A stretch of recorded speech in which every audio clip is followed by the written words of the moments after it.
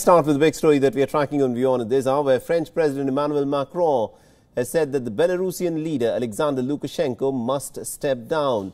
In an interview, Macron said that Lukashenko is actually pretty authoritarian and is hanging on by force. This is what Macron claims. Now, Macron has further added that he was pretty impressed by the courage shown by the Belarusian protesters who have been taking to the streets since the disputed 9th of August elections. Meanwhile, Sweden has also condemned Lukashenko at the United Nations General Assembly, saying that the situation in Belarus was actually pretty alarming.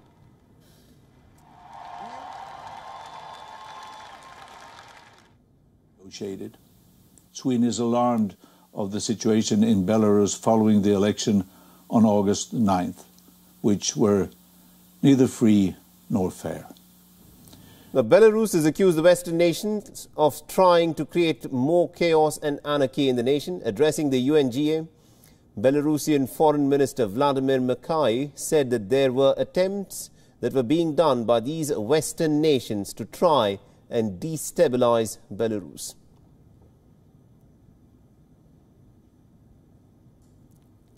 Напомню, в августе этого года на выборах президента Республики Беларусь народ сделал свой выбор. Выбор в пользу стабильного и процветающего государства. Выбор в пользу мира и добрососедства. Выбор в пользу устойчивого развития. Однако вместо того, чтобы уважать этот выбор, мы видим устремление раскачать ситуацию в стране. После неудавшейся попытки навязать нам цветную революцию, мы испытываем внешнее вмешательство, направленное на подрыв государственного строя. Отдельное, граничащее с цинизмом заявление со стороны ряда наших западных соседей о якобы заботе о суверенитете Беларуси и ее благосостоянии на самом деле являются ничем иным, как попытками ввергнуть страну в хаос и анархию, которые отбросят Беларусь в ее развитии на многие годы назад. Now, all of this, of course, is happening in the backdrop of European Union having refused to recognize Lukashenko as the legitimate ruler of the former Soviet Union nation. Meanwhile, protests continue in Belarus. Security forces were seen detaining several women protesters at a rally in the capital city of Minsk.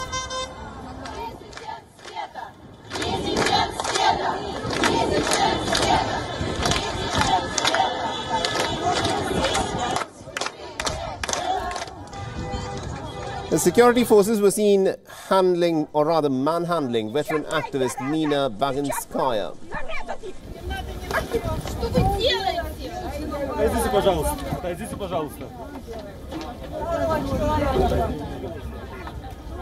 They snatched the Belarusian flag from the 73-year-old protester before detaining her. Чапай, зараза! Не чапай! Что вы делаете?